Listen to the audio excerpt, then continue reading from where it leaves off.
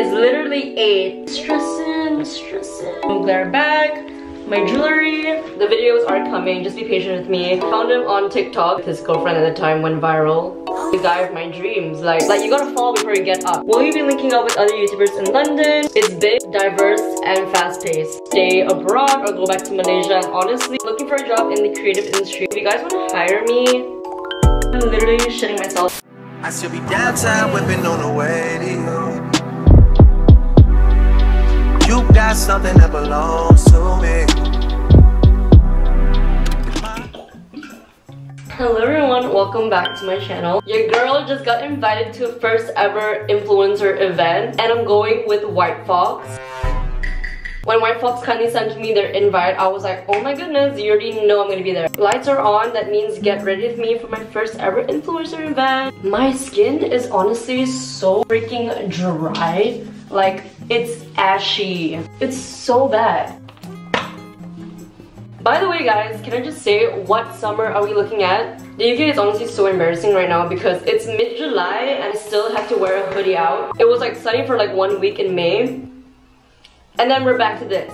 Anyways, I told you guys to ask me a few questions in the comments as well whilst I get ready. Just gonna keep things a little more interesting and also just to update you guys on like where I've been for the past few weeks because let me just say, I've been doing so many things right now. I record all these things, life is just happening. I just have no time to edit. But I promise you guys, like, the videos are coming. Just be patient with me. And don't worry, I have been vlogging a lot. I have so much footage from like my Porto trip, from my girls trip in Nice, to like the moving in, the moving out diaries, my room transformations. Like, I have so much content. I just need to find the time to honestly edit everything. Even like contemplating on getting a editor at one point, but I do not have the funds for that right now. But one thing about me is that I'm really like DIY. You will rarely catch me hiring someone else to do something I can do, which is also such a toxic trait because in those cases I actually do need assistance. I literally think I'm invincible sometimes, which is such a bad mentality because girl, you're not. So the first question is, how did my boyfriend and I meet? I have so many questions asking this and I find that so cute. Honestly, you can call him right now. Sam? I just called him, but he's a bit camera shy. I had a few questions asking whether I should make more videos with him. I do. He's just camera shy. So yeah. Oh, don't expose me. You are! Quick, come say hi. Look at this. Please make a vlog with your boyfriend. Wow!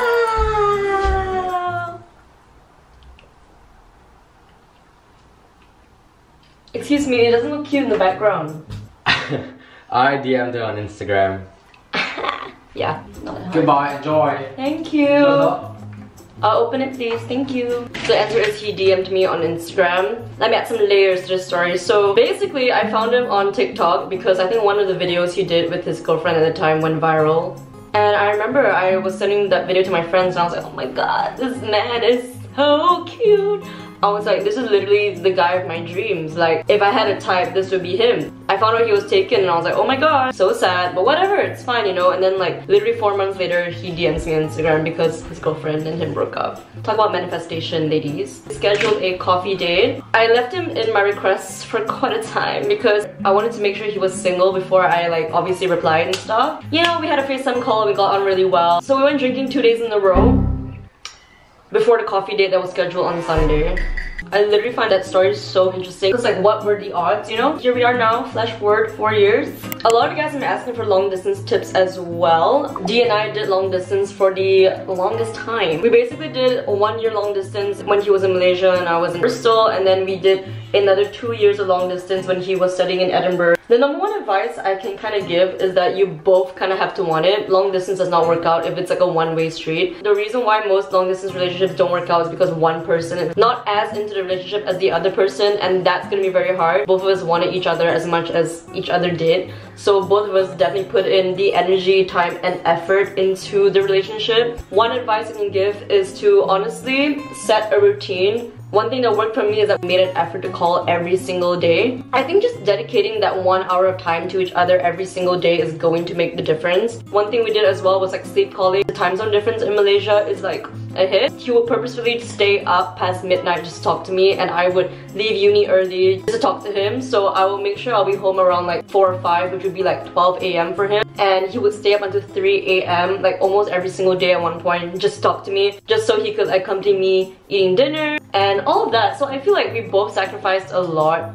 just to make the relationship work. He sacrificed his sleep and I sacrificed, I guess, spending time outside in a way. Like, I don't make it sound like I was sacrificing my whole entire uni experience, because trust me, I had an amazing uni experience. My point is just that if you want a relationship to work, you kind of have to expect to give up a few things. And honestly, it's up to you whether you're okay with giving up a few things or finding a way around it. Another rule I would say is not go to sleep mad. I think that, especially with time zone difference, I really do suggest like fixing problems before one person falls asleep, and do not end that call with one person not okay with something. That was one rule we kind of established with each other. Like, we'll never hang up on each other, never just go to sleep angry. We'll always try to resolve something before one of us goes to sleep. I think setting a few rules and boundaries are really good as well, because it helps with like communication, like sitting down and truly just planning how you're gonna make things work. I feel like that's really nice because it kind of feels like a contract, and you can just kind of talk about what you guys want just out in the open. There's already a physical distance between you guys. There's no point adding more distance by not communicating, you know? It's not impossible. I know a lot of people always talk about, oh, long distance this, long distance that, but personally, I think it takes 2 to make it work, and it's definitely not impossible. Like, we did it for 3 years and I do not regret it. It gave me my own time to really grow as an individual. He grew separately, I grew separately, but we were also like growing together, that makes sense. I don't regret it at all. I'm really happy with our relationship and how things ended up the way it did. I think one helpful advice as well is to start a series together, and when I eat dinner we would watch something. I think that was really nice as well. It was a nice like little bonding time for both of us. So yeah, starting a series together. If you guys don't know, I just moved to London, literally. I got a lot of questions asking how the move has been and how I'm finding London so far, any tips and tricks, and just kind of like the difference between Bristol and now. And honestly, I would have to say that London is not for the weak. I would say moving from like a uni town to the big city has been such a big change, and if I'm being completely honest with you, like, I'm still adjusting to it. I'm not comfortable enough to call this my home yet, just because it's only been around 2 weeks, and I think it's gonna take me a lot longer to really just adjust to the city. But I'm just taking it day by day to really slowly adapt myself to like kind of like the way of life here and all of that. One thing I really find myself missing about Bristol is just safety and community. Like, London is one of the most isolating cities and no one really talks about it. I was so aware of that moving into the city. Having living through it, the city is just so big and so fast paced that it's like, even living with my boyfriend, I do long for like the slower, more community feel of Bristol being a uni town. That was one thing I found really hard to kind of like adjust and shift. Coming from such a community-based city to like London, which is honestly so individualistic, so isolating. Everyone's literally here to chase their dreams and chase their careers, that it's just so go go go all the time. It's been only 2 weeks, and the first few days here, like, already so drained and so like overwhelmed. Like, I literally broke down my bed because I was like, I miss Bristol so much because things just seem so simple. It's what it is. I feel like that's just a part of like growing up and adulting, you know? Like, I found it really hard to adjust for the first few days, and I describe myself as a like city girl. I was literally born in the city. Like, I love the fast-pacedness, and someone who's quite extroverted, I found it really hard to adjust. I'm just going through a mindset of just letting go and letting things happen and just letting the journey do its thing, you know? What's the point of enjoying all the glories of the end result if you don't suffer for a bit, especially during the beginning of your journey? Does that make sense? I don't know. I'm just yapping out of my ass right now. I've got a lot of questions asking how London is like, and honestly, to describe it very simply in 3 big words, I would say it's big, diverse, and fast-paced. Don't expect the comforts of safety if you're used to that, and everyone's here for literally one reason, and that is to chase their dreams and their career goals. So I just wanted to quickly come in here and kind of expand a little bit more on the living situation and how I've been ever since moving from Bristol. I've been super busy ever since I submitted my dissertation. Like, I was constantly traveling. I even went back home to Malaysia for my brother's wedding. It's just been a lot. Like, June and July has been busy and eventful eventful month for me, but that also meant that I felt like I was living life through autopilot. Key events such as moving in, moving out, my birthday, my graduation, it just felt like events that it's crazy to think that all these things happen. Life on autopilot and feeling constantly drained can be incredibly challenging, especially when you're going through crazy life changes. It's times like these where having someone to talk to can make a world of a difference. That is where BetterHelp, the sponsor of this video, comes in. BetterHelp connects you with licensed therapists who are trained to listen and give you unbiased advice. It's super simple. All you need to do is go to our website, answer a few questions, and BetterHelp will match you with a professional that has years of experience helping people with struggles like yours. You can do it from your phone, your laptop, via phone call, video chat, or messaging, whichever option you feel the most comfortable in. I personally think is the easiest way to start talking to a therapist. So if this sounds like something you guys are interested in, you can visit BetterHelp using the link in my bio, or choose ELENA C when you sign up. This will give you guys a special discount for your first month. I think with a lot of us graduating and going through these major changes in our lives, I think it's really important for us to know when to reach out for help when we need it. If you guys have any more questions about BetterHelp, you can visit the link in my bio as well. Thank you so much BetterHelp for being the partner of this video, and let's get on with the rest of my Get Ready With Me. This is kind of leading to like the next question, but it's kind of like, what am I doing here? What are my next plans? Where am I gonna be? What am I doing now after graduation? And that's just kind of like, what are my plans in London? And honestly, looking for a job. I am looking for a job in the creative industry. And yes, I am on the graduate visa, or I'm going to apply for my graduate visa. I just got my graduation certificate literally 2 days ago. If you guys don't really know, the graduate visa is basically a visa that's available to people who have completed a course here, and you can only apply for it once. It's basically a 2-year visa which lets you stay in the UK whilst you search for a permanent job. But once that 2 years is up and you still do not have a job, you have to go home. A lot of my friends from uni and stuff, they decided to go home to Malaysia or Singapore just because they thought it wasn't worth it, and because the job market is absolute shit right now, which it is. And honestly, I thought long and hard on whether I wanted to stay here and stuff. I realized that for what I want to do for my career path and also for social media, the best way is to honestly stay here for at least 2 years to really give it my all. So a lot of you guys have been also asking what jobs I plan to apply for, and I plan to honestly apply for any business related job in the creative industry. That is PR, marketing, or like even like creative assistant or like project management, as long as it's in the creative industry. The creative or fashion industry, I would say. So I've been applying to a lot of luxury houses like Cartier, Louis Vuitton, all their internship positions, and other industries such as, was it DreamWorks? Can't remember, was it Disney? Something like that, like DreamWorks or like Disney. Warner Partners. Warner Brothers! Oh my god, I literally cannot speak. I went to the Travis Scott concert last night and I'm not okay. I'm still recovering and I have an event to go to literally in 2 hours. I have no idea what to expect, but I'm gonna assume it's gonna be fun. A lot of drinks, a lot of people. Really nervous to meet new people, but you know what? It's what it is. But yeah, I've just been applying to those. Like honestly, anything business related, I can do it. Everything I've applied for so far, I've been rejected from. So if you guys want to hire me, please hire me. Literally hire me. I will do anything for you. I will do anything business related except accounting because I did not study that. But literally anything, please. I will do it. I will do it for you. Just give me a job. For real. I believe my skills is valuable to you. I believe my skills will help your business a lot.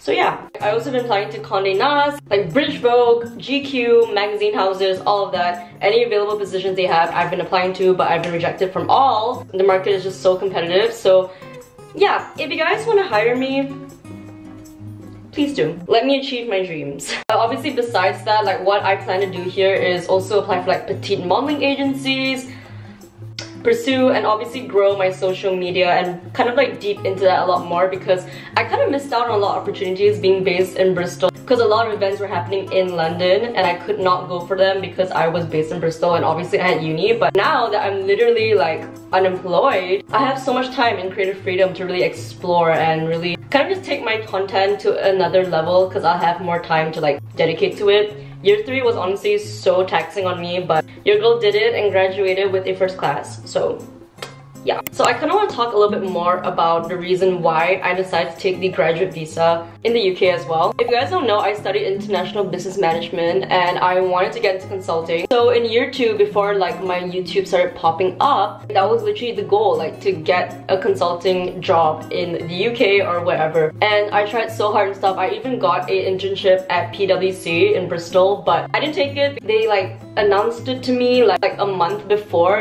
and I already had so many summer plans, so I didn't take it.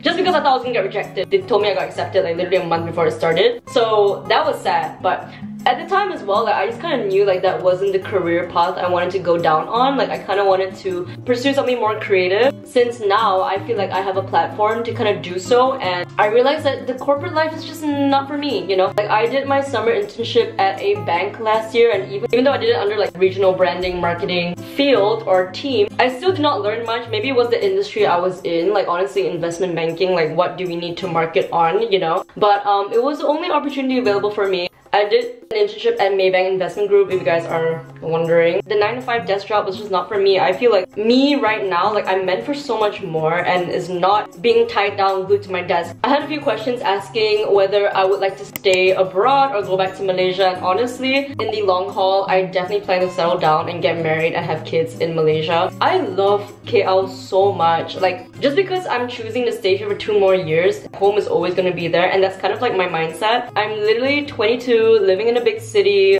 once in my life, you know? We're all given this opportunity once in our lives. This visa as well, like available to everyone, is available for people who did complete their degree here, you know? And I just kind of deeped it one day and I was like, you know what, I think I'm gonna take the leap of faith and do what I can in this city, and if it doesn't work out, worst case scenario, I go home. And that's not even such a bad case. Like, I love home so much that I will be more than happy to go home, you know? I'm trying not to set that much expectations on myself and where I'll be in the next, I don't know, 6 months. And that is so interesting because I'm literally such a planner. I plan out every single aspect of my life and the things I'm gonna do to achieve my goals, and this is the first time in my life where I literally have no idea. Like, I literally can't even tell you where I'll be in the next 6 months, and I used to freak out about it, but now I'm just living through the mindset of letting go and letting things happen and letting the universe just do what they can for me. Things may seem a little rocky and rainy now, but it doesn't mean that better days aren't coming. Like, you gotta fall before you get up, you know? So that's kind of like the mentality and mindset I'm living through right now. The creative industry in Malaysia is honestly shit. Like, a lot of times people are undervalued and underpaid in the industry in Asia. So it's gonna take some time for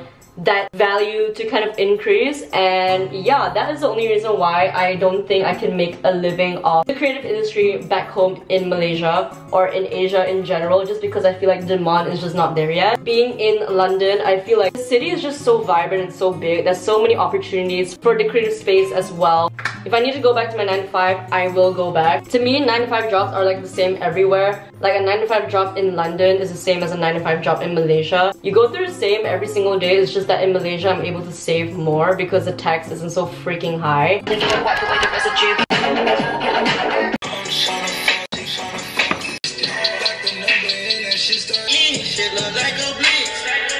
I think throughout the night my eyelashes are gonna fall anyway. It's fine if they're like a little dramatic now. Will you be linking up with other YouTubers in London? Hence the event I'll literally be going to later on. Oh my god. I am so nervous for this event, by the way, guys. Like, I think I'm gonna need to have a glass of wine before I go or something. To answer the question, I would love to, but don't personally know anyone right now. But to be short and sweet, yes, I would love to. And we'll see, you know, maybe I'll meet a few people tonight, and if we get along really well, then I don't see why not. The city's already so isolating that it's kind of like, what's the harm in meeting more people? I'm honestly quite excited to be attending more like influencer events and stuff that I kind of missed out on just because I was based in Bristol. I'd love to meet more creators in the city and obviously meet more people in the same industry as me, because I'm not really friends or close with many creators. Like, in general, I don't know, a lot of my friends like don't do content. Honestly, I'm quite nervous for my event later on because I have no idea what to expect. White Fox is a brand that I feel like caters to a certain body demographic to a certain audience, and I feel like I'm not like the spitting image of that audience. I'm definitely nervous. Like, I'm definitely gonna drink before I go because oh my god, God forbid I go there sober. I don't know, like I can seem all like extrovert and stuff in front of the camera. When it comes to real life, like, I do get a little bit nervous purely due to difference in culture and background. The event's gonna be in the UK, so obviously most of the people going are like from England, but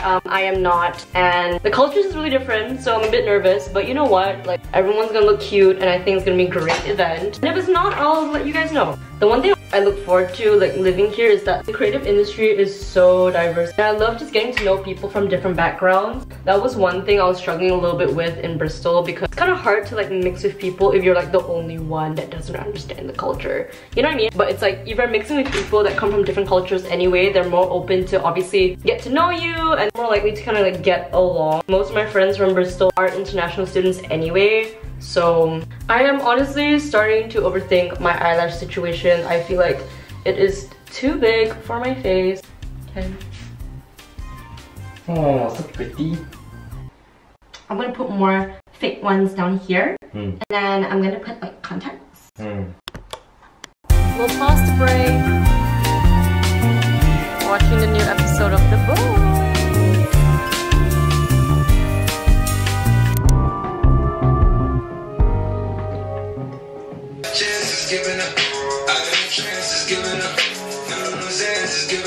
I just got this watch from Vinted. Isn't it like the cutest thing ever? I am so nervous. So basically the event starts at 8 and it's literally 8. Stressing.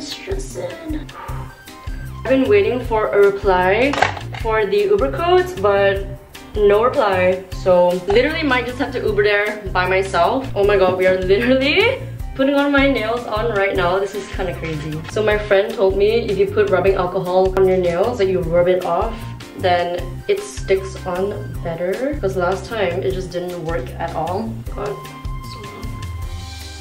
so this is the rings. I'm mixing gold. I don't know whether, like, maybe not, maybe it's too much. We'll figure it out. So this is basically the jewelry, rings, bangles. All right, this is the vibe, this is the fit. The ring is literally gonna fall off, so I'm not gonna put it on.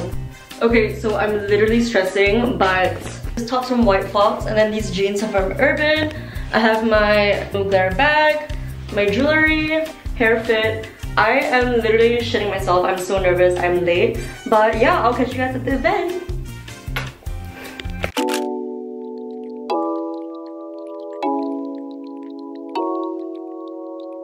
Hey baby girls! Okay, so this is gonna be the full rundown of my first ever influencer event. Can I just say thank you so much White Fox for having me, but oh my goodness, this is the most dystopian shit you'll ever go to. I feel like there were two types of people at this event. There were micro-influencers and proper like celebrity level influencers. A lot of ex-Love Islanders there. So I turn to my right, I see Chuck Bass. I turn to my left, I see Jack Fowler literally DJing, and I'm like, oh my god, what am I doing here? Everyone's gorgeous, and how is everyone feeling? Chuck Bass is here. Slay for real. I definitely had a little bit of imposter syndrome at this event, but nonetheless, I still had an amazing time. Overall, I don't know whether influencer events are for me or not. It was just kind of funny seeing people with their ring lights kind of filming themselves having fun instead of actually being in the moment. Thank God it was a free flow of alcohol because I kind of needed that. It was such a big deal for me just because the White Fox template is definitely tall, blonde, white, big tits, big butt, and for me, I'm very opposite of that. So I feel like this event definitely challenged me a little bit just because I was kind of sad to say, but it felt like I wasn't meant to be there. That is a mindset I'm trying to break out of because obviously I'm meant to be there if I did get an invite. But it was so nice meeting all these YouTubers and TikTokers that I would kind of see their content, and it was just nice coming up to them and saying hi and everything. There were a few celebrity level influencers that I was a bit shy to say hi to, but I tried my best to kind of talk to as many people as I could. But yeah, the liquid courage is definitely pumping through her veins. I was with my friend Abby the entire night, and I'm so happy we stuck together. We were both so drunk by the end of the event. I remember the whole time we just kept saying, I'm afraid. Influencer events events are seriously just like not real. Like in a room full of people who kind of think they're the shit, just kind of hang out with their own influencer friends, and no one's kind of like open to get to know you except the micro influencers. So that was kind of like the group I was with, and honestly they were so fun. Like I was with a bunch of like uni influencers, and that was really nice because honestly it just felt like I was with a bunch of friends that were my age. But yeah, it was such an interesting mix of people. But yes, White Fox, if you're watching this video, please invite me again. It was such a fun experience and I had an amazing time.